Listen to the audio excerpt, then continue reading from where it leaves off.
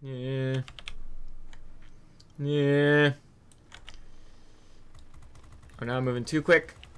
Dang it. I just can't win, can I? Nice. Whew. Oh my god.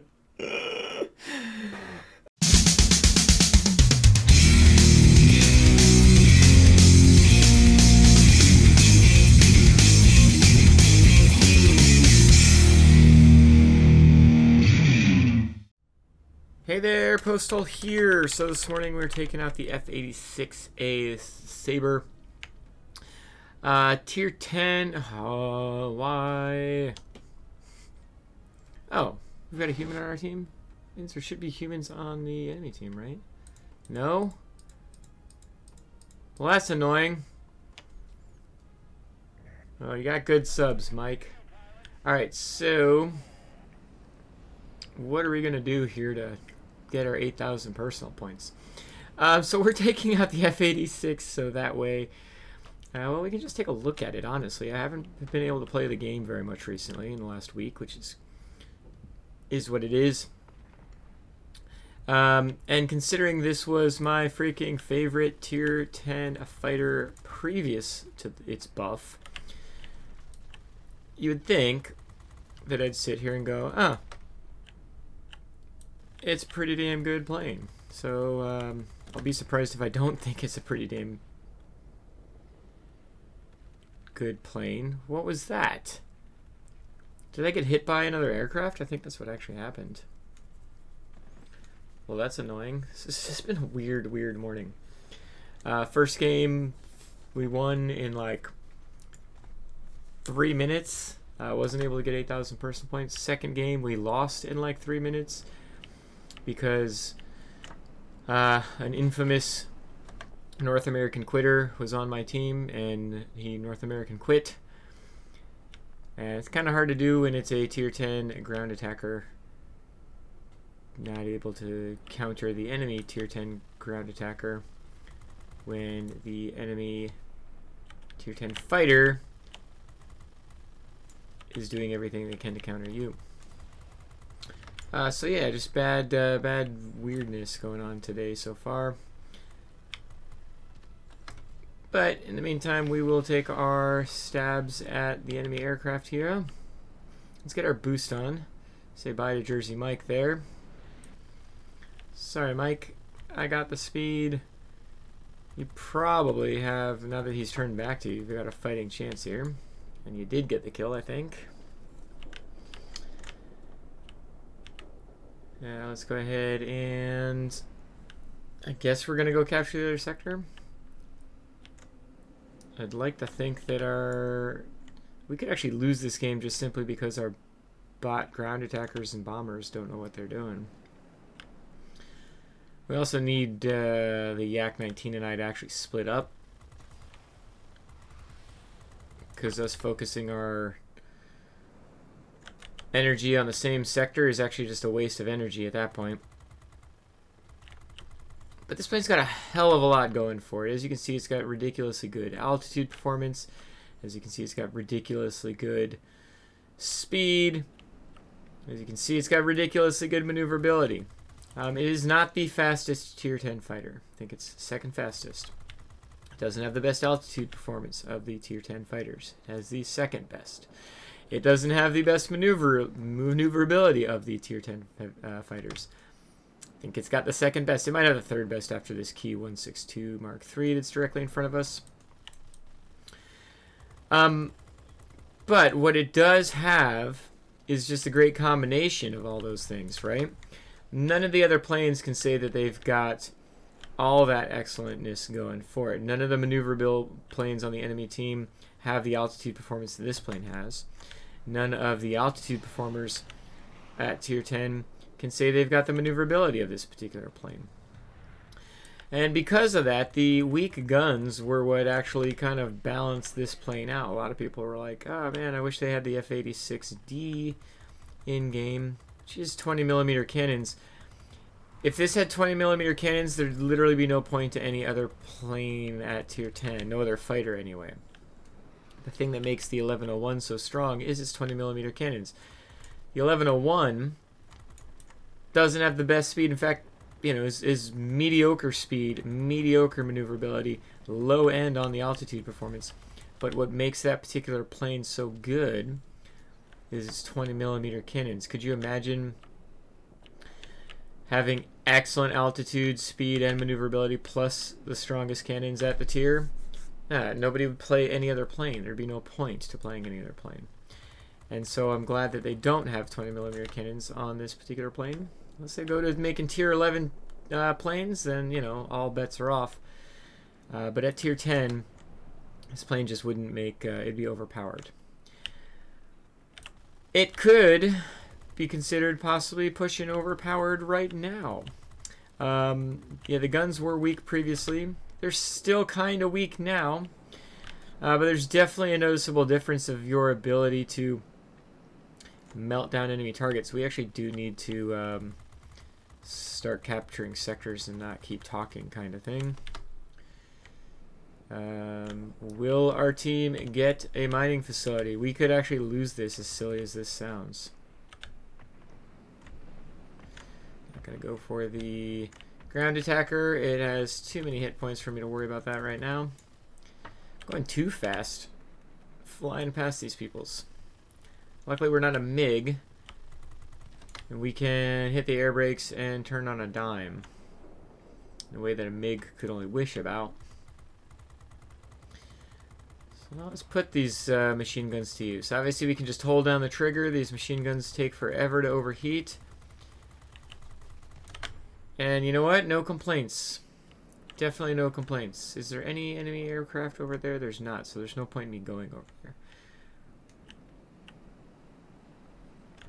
Our yak friend did some yak stuff. Who are we going against here? BVP 212. Let's go ahead and knock him out.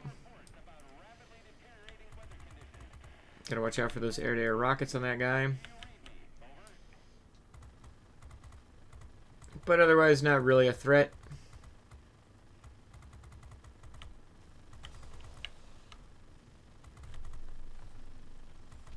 There we go. Let's go ahead and get the Tu-12. And try to push to get a Campbell here, I guess. Have we gotten a heavy fighter? I don't even know. So let's head back to the center here. Let's see if we can get our team to capture that. We're basically even on points here, which is kind of a miracle considering how poorly we've been capturing sectors. So let's stop them from capturing our garrison. I know it's just a garrison, but it's really to kill their ground attackers so we can stop worrying about them capturing so many sectors in general. Let's go ahead and knock out the Seahawk while we're at it.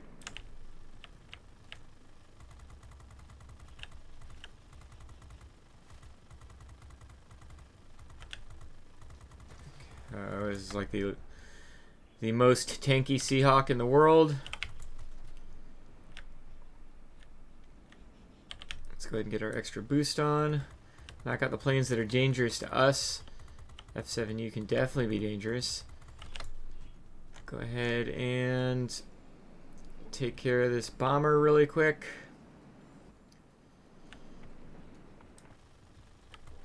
With the 50 caliber machine guns, you can fire a little bit early because you don't have to worry about them overheating. Just to get your guns on target.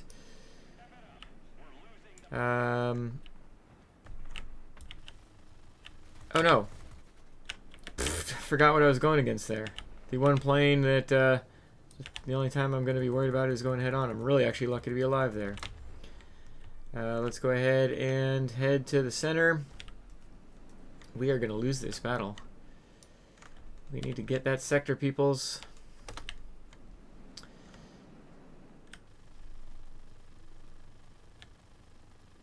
I'm paying more attention to the map than I am to the vehicle in front of me. It's a ground attacker. Oh, you know what? Let's go ahead straight over there. Yep, we need to kill this GA. And we need to kill him quick. I guess I probably could have captured the center. Helped stem the tide. Oh, our human's dead. Yeah. Yeah. Yeah. Oh, now I'm moving too quick. Dang it. I just can't win, can I? Nice. Whew. Oh my god. Oh, content. You know, trying to make it exciting over here. So anyway, that's the F-86A. Got a plethora of medals there. Talking about just trying to make sure that we got 8,000 personal points so we could get a goddamn candy cane, and we ended up having a pretty good game, we'll say there. Anyway, let's head on back. Alright, so I've definitely got a ways to go on this flipping candy cane thing, don't I? I'm going to be streaming later today, 10:30 a.m. Eastern Time. I'll do it on the North American server, so that way I can do my daily missions and get some extra candy canes. But, that being said, what are we here to talk about? We're here to talk about the F-86A. So I was able to have a pretty darn good game there, right? Part of it was manufactured, just not really pushing capturing sectors and things of that nature, because I was kind of under the assumption that it would be a cakewalk. Ended up not quite being a cakewalk, but was able to snag the win there. We got 21 kills. We died once, which is pretty disappointing. But, you know, you never give up just because of one death, right? Heck, you don't give up because of 4 deaths. But we were able to get 21,000 personal points. Almost 13,000 aerial damage. Got some assists there and yada, yada, yada. So the thing with this plane is, in its entirety, it's just a very well-balanced machine. The guns were never the strong suit. So to make the guns strong is to really kind of throw its balance out of whack, in my opinion. This plane's strong suit was its ability to do everything else. I've already mentioned the fact that, and we can even show it off here, this plane's airspeed, maneuverability, and altitude performance is what set it apart. It's the balance of those. We can look right here, looking at the overall maneuverability. I don't have this particular plane maxed out, but its maneuverability is going to be higher than the F-86, right? In fact, I don't even have the equipment properly set up on this plane. You can easily get this maneuverability above 100. Other than that, you know, the Key 162 Mark III is going to be the closest next thing that, as far as maneuverability is concerned, and really you're going to have to go up against something that is a specialized Key 162 Mark III. That's the thing you'd have to worry about being more maneuverable than you. Other than that, the F-86 is the second most maneuverable plane fighter at Tier 10. Airspeed's a different story, right? Airspeed, you've got the MiG-15. MiG-15 right out of the box has excellent airspeed. The Swift, again, right out of the box, actually has the best airspeed. FW-252 has great airspeed as well. But the F-86 is right up there with them, and especially in the specialist configuration I have. I'm not overly worried about being outsped by a MiG-15, a Swift, or planes like that. The fact of the matter is, the F-86 actually has the best rate of climb. Can't, no arguments there, right? Now, clearly, well, geez, let's put the right pilot in here at least, could we? There we go. Gave it one more rate of climb foot per second. Clearly, speed is a big deal at Tier 10, but the F-86 has plenty of it. It doesn't need to be the fastest plane to still be incredibly effective. And then its altitude performance. Again, the only thing that's even on par with in regards to altitude performance is the MiG-15. And actually, I didn't even realize that the MiG-15 actually has worse altitude. Barely. You're splitting hairs at this point. The actual foot ceiling is the same. It's the rate of climb that marks the difference. So again, you're splitting hairs. It's not a big deal. You can basically say they're the same altitude performance. But the fact remains, nothing at this tier has this kind of balance as far as airframe. Nothing that's even remotely this maneuverable is this fast and has this kind of altitude performance. Anything that's remotely this fast or has this altitude performance isn't nearly as maneuverable as the F-86. And so the F-86, trump card, so to speak, was its flexibility, was its overall balance of the airframe. The guns were never the focus of this plane because it didn't matter. You could always outmaneuver the planes that you needed to outmaneuver, and you could always outspeed the planes you needed to outspeed, and so your guns could be weak because you were always going to be able to put your plane into a position to excel. That's why I thought this plane was the best Tier 10 fighter before the buffs. And now after the buffs, it's just reinforced. The guns, the damage per second that these guns do, 576. You can't get a buff to the guns on this. There's no equipment slot for the guns. So 576 is the best you're going to be able to do, unless you get some sort of bonus roll with your cockpit equipment. But 576 is, it finally puts it above the Yak 30. Yak 30 gets much better distance range and chance of doing critical damage. So most people are still going to want to have the 3 23mm cannons that this particular plane has. The MiG-15 has 660 cumulative damage, and you've got a big honking 37mm cannon. That is the same range as your 50 cal machine guns on the F-86. LA-15 is the same gun setup as the Yak-30. 1101 is still the king when it comes to damage, your gun damage at Tier 10. You have 4 20mm cannons that are doing at least 800 damage a second, and on top of that you can add equipment to the guns. I've got mine up to 866, and I haven't even pushed it nearly as far as it can go. The 252 can do 700 damage a second, and there's only 2 flipping cannons on here. The Swift can do, I've got mine boosted way up, almost to 800, with only 2 cannons on here. The only thing that's even remotely close to the weakness of the F-86 is going to be the Key 162, and the difference between this and that is the Key 162, at least it's cannons. A Key 162 is not my favorite Tier 10 fighter for a lot of different reasons. The guns on this definitely are on the weaker side, but nobody's claiming the Key 162 to be the meta plane at Tier 10. So the fact remains that the F-86 might have gotten a gun buff. Did it make its guns better than any other, plane at Tier 10? No, for sure. In fact, it's still only, in my opinion, the guns are still only better than the Key 162s. Every other plane here is either on par or better. The Yak-30 and the LA-15, I'd say, are still on par just because you've got a decent amount more range and you're doing critical hits with that range, even though the damage per second is slightly less. So did the buff completely put the guns over the top? No, but what it did do is it still leaned into something that didn't really need leaning in at Tier 10 because the rest of this airframe was just so flippin' good. Yeah, the buff, I think, is more helpful or more needed, I should say, from Tier 9 and below, because those airframes didn't quite have the same extreme that the F-86 airframe has. F-86, there's no other plane in the game that you can say, yeah, I feel like I can basically outmaneuver everything, and I can basically outspeed everything, and I can basically out-altitude everything. There's just not another plane in the game that does that. So the gun buff on the F-86 I don't really think was needed. I'll certainly take it. I would not want to be an MEP 1101 main right now, just because the F-86 was always your pain in the butt if you were flying around the 1101, and now it's just going to be a bigger pain in the butt, right?